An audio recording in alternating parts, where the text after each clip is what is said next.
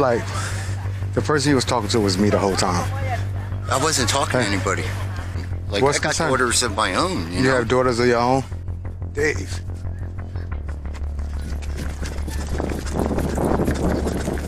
You're too slow, Dave. You're too slow, Dave. You're too slow, Dave. You're too slow, Dave. You're too slow. Would you agree that this is you? No? Turn around, put your hands behind your back.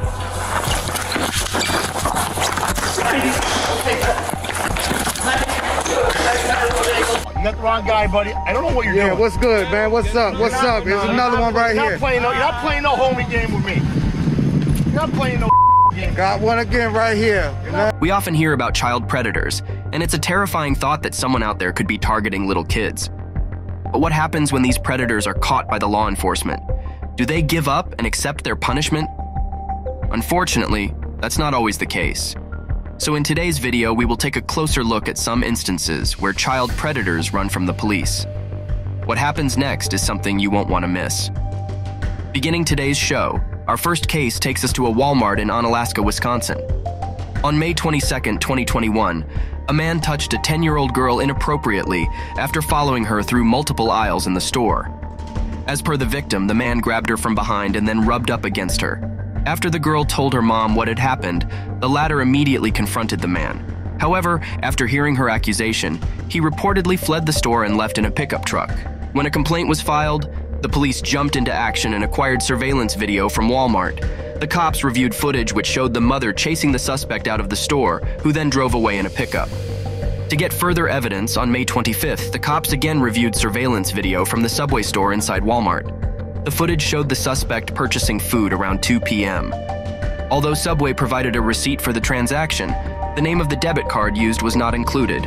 So, the authorities served Subway with a subpoena for records to obtain video and debit card information. After due investigation, the man in question was found to be a 30-year-old male named Jose Aman.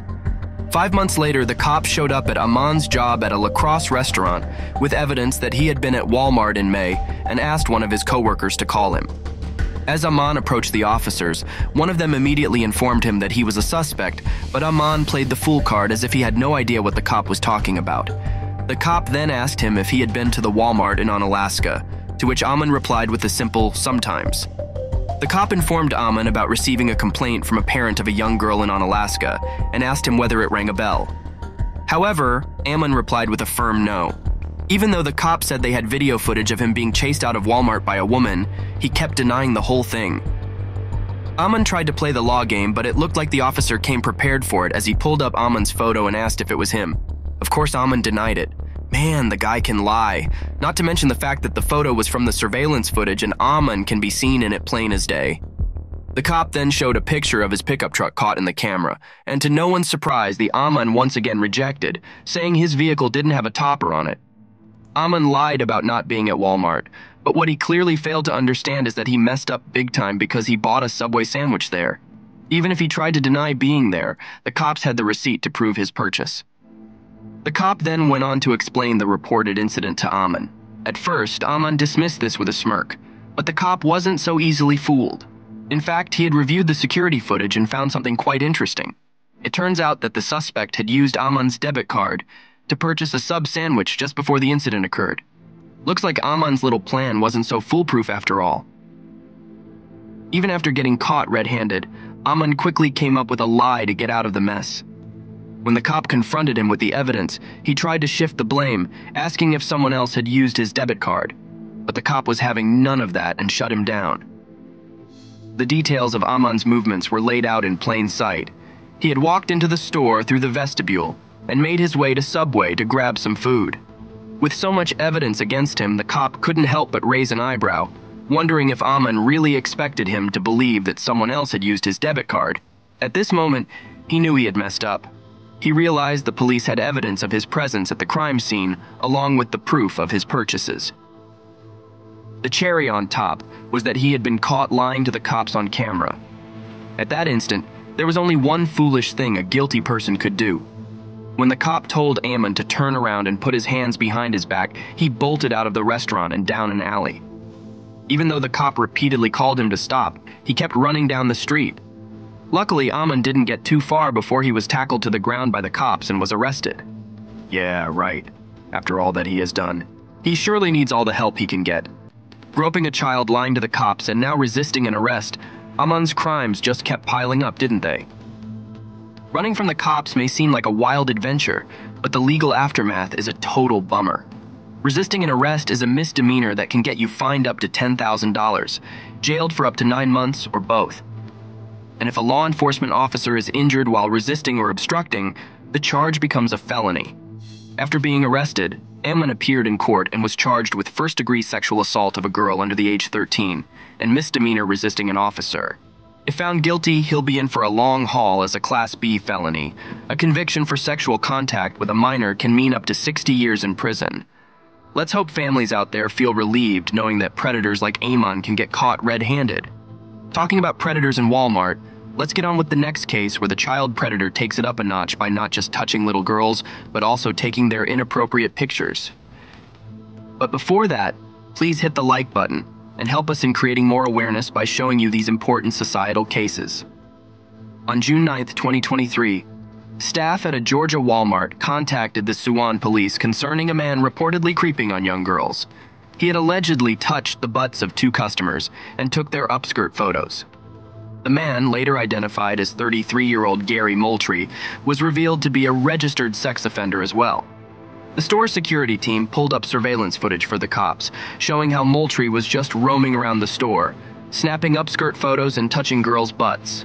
Moultrie was recognized by staff in the store one day earlier, where he had again been allegedly seen touching another 9-year-old young girl's bottom. The staff informed the cops of the same, and how the guy had slipped away before they could nab him, and now here he was again, back at it. While the cops were watching the surveillance footage, they caught Moultrie red-handed, snapping inappropriate pics, not once but twice. That's when they knew they had to do something about it, and when they finally closed in on him, what did he do? That's right, he bolted, turning this whole scene into a wild chase that ended in the garden center. When one of the cops finally cornered Moultrie in the garden center, he tried to distract her by pretending his daughter needed help. He pointed frantically towards the parking lot, shouting about his daughter needing assistance. Probably thinking that the cops during the chase didn't get a chance to properly identify him, and using this trick he might get away. Unfortunately for him, the cop was not fooled. When the cop did momentarily sidetracked, Moultrie made a break for it once more. With the cop hot on his heels, he once again dashed back into the Walmart. The cops eventually had to use a taser on him to take him down. But even when apprehended, Moultrie didn't back down so easily, and to cover up his crimes started to smash his cell phone while the cops were trying to put him in handcuffs. Thankfully, the cops were able to retrieve his cell phone. Not that they lacked evidence, as everything was already captured in the store's CCTV footage earlier on. The cops took away his phone and wallet before rolling him over to search his body. After the due procedure, Moultrie was then taken to the police car and later to jail after being booked for various misdemeanor and felony charges, including willful obstruction, evidence tampering, and sexual battery for his alleged perverted Walmart activities. But wait, there's more. Turns out back in 2016, Moultrie got nailed with charges like child molestation, statutory rape, and trying to lure a kid for indecent purposes in DeKalb County. And he's been on Georgia's sex offender list since May 2020. Moultrie may have escaped justice once, but it's highly likely he would escape from this one. For all our sakes, let's hope it takes a considerable time before he tastes freedom again. All thanks to the Walmart store staff and the cops. But it's not just the cops who are on the lookout for such vile criminals. Sometimes it's your own friendly neighborhood predator catchers too, who get the job done. One such person is YouTuber Musa Harris, also known as the Luzerne County Predator Catcher. And his latest catch is this 55-year-old predator. Musa began chatting with the 55-year-old alleged predator on Telegram while pretending to be a 15-year-old girl, and persuaded him for a meetup in order to catch him red-handed. On the agreed day, Harris approached the predator by the Susquehanna River, pretending to ask for a lighter, and began talking to him. As they spoke, the man introduced himself as Brian. Not the one to beat around the bush, Musa quickly got to the point and told the man that he was the one who had been posing as a 15-year-old and chatting with him for the past month. Surprisingly, the man denied talking to anybody and said he was simply headed to work. Harris, however, knew that he was lying. What you here for? What am I looking for? I said, what are you here for? Oh, I'm headed to Edwardsville. Come here, let me talk to you for a second right here. Let's have a seat. Like, the person he was talking to was me the whole time. I wasn't talking to anybody. I'm serious. I'm headed to work. I work at Ollie's. Listen, cut it out. I am the 15-year-old that you're supposed to be meeting right now. I'm that person. I was the one that was talking the whole time. Now we gonna start this over again? Do you want to start this over, or you want to continue to lie? I'm going to work. So you want to continue to lie? Musa then asked whether his name was Dave, and in that instant, the man seemed to realize that he was caught in a trap. Just hear how he quaked when threatened with a police call. If that's not a sign of a guilty person, then what is? Is it Dave? I don't know. You don't know what? So should I call the police then? No. Should I call the police then? You don't know what I'm talking about then? You don't know what I'm talking about? You don't know what I'm talking about? So if I show the police what I have, you think they believe you? Listen. They're like, I was All right, kind of talk to me. worried. What you was getting worried about? Could you keep your hands so I can see them? No. I'm serious. I'm not. What you was worried about? Her. Her about what? Just like the way she talks. Like how? Just like it's concerning. Like What's I got concerning? daughters of my own. You have daughters of your own? Yeah, right. Good luck playing the doting father card. The Predator, or Dave, tried his best to persuade Musa that he got the wrong guy, but this wasn't the first rodeo for Musa, and he knew all too well the kind of person he was dealing with. He then confronts the man about his predatory behavior, and even makes him read the messages exchanged between the two. Talking. She told me she was 16. No, she said almost 16. All right. Yeah. And then I said, no, I'm over 18. You know, that can't happen. So why you continue to keep messaging her every morning? Hey, Just hey, my little worry girl. Hey, my little girl, and everything like this. Ask her why is she a virgin and stuff like this. These are things that you ask strange kids around 15 years old. Good morning, beautiful lady. How are you? I'm good. How are you doing today, sunshine? I said, what does it matter? You don't sound okay. I am okay. Okay, don't make me come to your house. What will you do if you come over? I'm listening. What you doing? That is not gonna help you. You can talk to me and that can help you. Deleting it, I already took all the screenshots of everything. Alright. So that's not gonna help. Do you feel that you did something wrong today? No. No?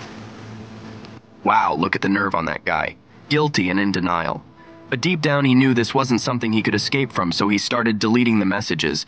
But Musa was way ahead of him and informed him of the screenshots.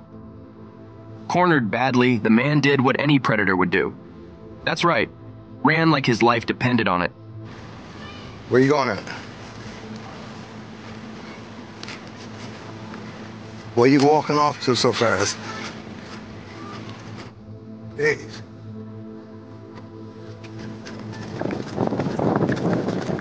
You're too slow, Dave. You're too slow, Dave. You're too slow, Dave. You're too slow, Dave. You're too slow. Come on, stop running.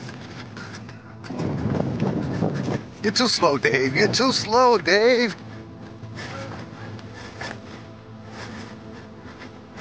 You know you're fleeting. You enticed this. I'm enticed. How many times you asked to meet up? With Musa hot on his trail, the man quickly decided to pick up the pace and started to jog up a steep hill. After running out of escape options, Dave decided to jump into the Susquehanna River. Given his confidence when he dived in, one might think he could swim across the river. However, there was a tiny flaw in the man's escape plan. He said he couldn't swim, but who knows, that might be another one of his lies. Come back. Then get your ass back over here then, man. Yeah.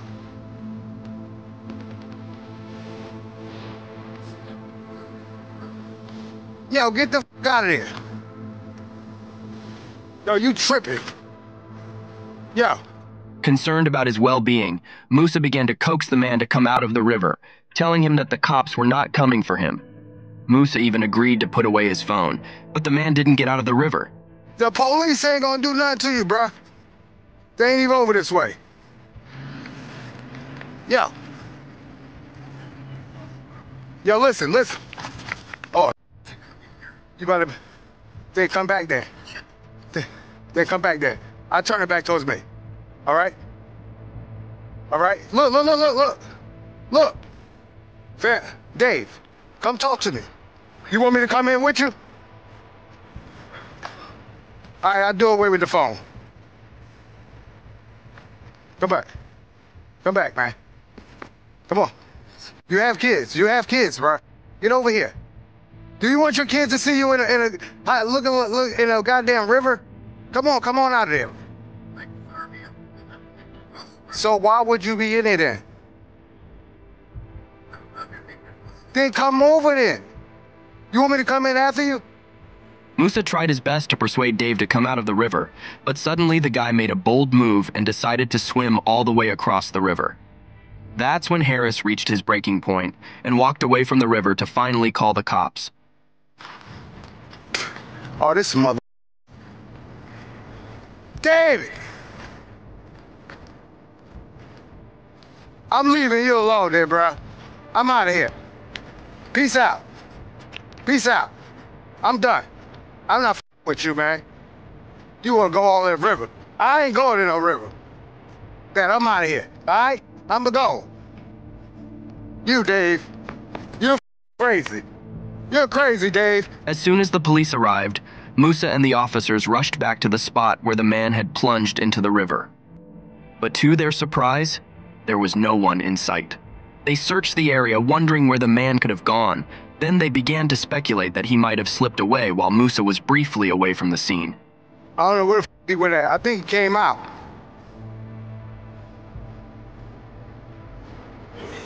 I don't know. I think he came out over here.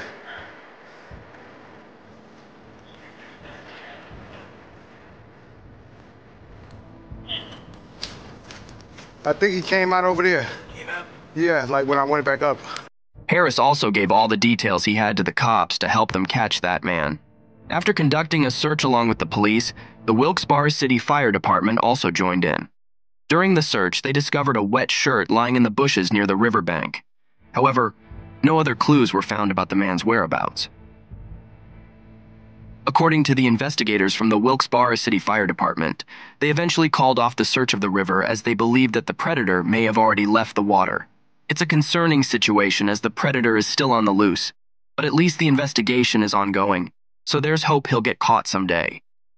Bummer for Musa and all his hard work, as that's not the outcome he was hoping for.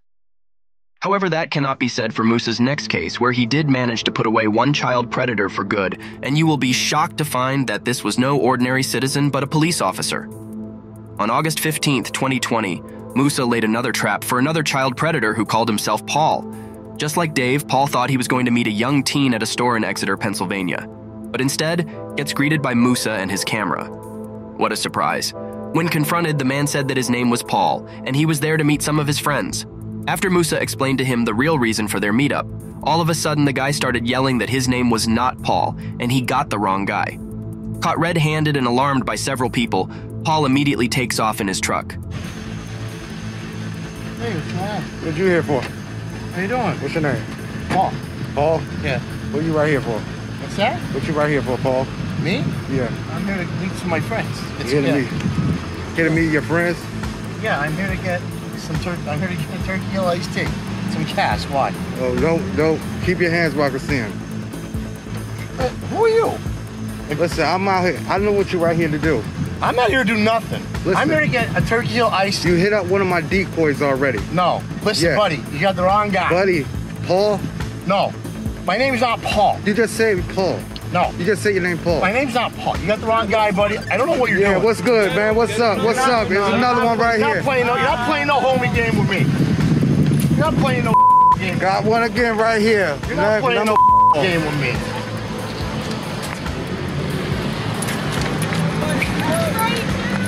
Get your ass out of here. To create awareness, Musa posted the video later on the internet, but little did he know he was in for quite a big surprise. Looks like Paul here was an ex-cop whose name was Leonard Galley and was kicked out of the service 3 years before for breaking several rules and other corrupt practices. Just hear what Musa has to say after learning who the predator really was. No, I didn't find that out until like after I caught him and came home and my phone started blowing up with like, yo, you know who that was? Do you know who that was, man? Like, I haven't heard anything good about him. What's crazy is like, he's a trained officer that he trains other officers in combat and everything. I didn't know none of it. This guy's a like 3rd-degree black belt and everything. Like he used to train the other officers on self-defense and everything. I didn't even know that he was like this type of guy. Isn't it sad when the very people who swore to protect us end up as criminals, and that too of such grave kind? Anyway, the authorities reacted promptly when the case came to light, and after proper investigation found out that Leonard was trying to court multiple young teenagers through dating apps using Paul as the fake name. He also sent several explicit pictures of himself to these teenagers to have a sexual relationship with them. I think the crazy thing is with the name Paul, that's the same name that he was using for that's the name that he was corresponding with the decoy with what he thought was the underage kid. Like that's the exact name that he was using. So when I came up to him, it was crazy that he used the same name. Then he's like, no, that's not my name. That's not my name, Paul. That's not my name. He just told me your name was Paul. Once I told him, I knew what he was there for and everything like that, and somebody from the neighborhood recognized who I was from my videos. They was like, oh man, you caught another one? I'm like, yeah, I got another one right here. And that's where he's like, man, I'm not with these homie games, it's ready to pull right off. Leonard was later arrested and sentenced to 1 to 2 years in prison, followed by 5 years of probation. He used to run a Marshall studio for kids. Safe to say he can kiss goodbye to that, as the judge also prohibited him from teaching or coaching of any kind, as he is not allowed to attend any place where minors frequent. To add to it, he was also ordered to undergo sex therapy and continue the sexual offender program he is currently enrolled in. Now that's what you call a happy ending, right folks? Speaking of a happy ending, here's the next story where the cops, with help from a TikToker named Black Biden, nab a child predator as he tries to run from them. Our final case occurred in Long Beach, California this February, when a man attempted to meet a 15-year-old boy and got caught. All thanks to this guy on social media who goes by the name of Black Biden. And what he really does is trick creeps into thinking they're talking to a kid online. Then, he tells them to meet up and calls the cops as soon as they show up. He even records it all to show the cops grabbing the perp. This time, Black Biden posed as a 15-year-old boy online to lure the suspect in for a date at a fast food restaurant. The suspect, a 41-year-old man named Cody Lane Orero from Hawthorne, was seated in the restaurant when the cops approached him. He was told to put his phone on the table, raise his arms all the way up, and turn around. At first, he seemed like he was going to cooperate, but once the suspect got an idea that the supposed meeting was a trap, he did what all our other suspects had done before by attempting to flee the scene. However, he didn't expect a good Samaritan who would trip him out of nowhere and slow him down. After what seemed like a very short chase, they were able to get him on the ground. They quickly swiped his belongings away from his reach and restrained him, but the struggle was far from over as the suspect continuously tried to wiggle his way out of the cops' hold. If not for anything else, this guy is definitely going down for resisting an arrest. Thankfully, no one was hurt as the cops and the suspect continued to be locked in a tense struggle, but eventually they managed to wrestle him to the ground and slap handcuffs on him. Well, we don't need to answer that, as this right here is as stupid as it gets. Soon enough, the backup arrived, and then the cops emptied the suspect's pocket, trying to find any sort of potential weapon, before lifting him off the ground and escorting him toward a waiting police vehicle. Following yet another meticulous pat-down, they hauled him away in the car. The suspect, later identified as one Cody Lane Orero, from Hawthorne, was arrested on suspicion of arranging a meeting with a minor for lewd purposes, and 1 count of resisting a police officer, according to Allison Gallagher, Executive Communications Officer for the Long Beach Police Department. Props to guys like Black Biden and Musa Harris for standing up for what's right. If anything, people like these truly give away that heroism comes in various forms, and you don't have to necessarily carry a gun or a uniform to show that. Sometimes a little will, and a mere camera is all one needs to get the job done. That's it for today, folks. Thanks for watching. If you enjoyed this video, please like, share, and subscribe to our channel, and we will catch you in the next one.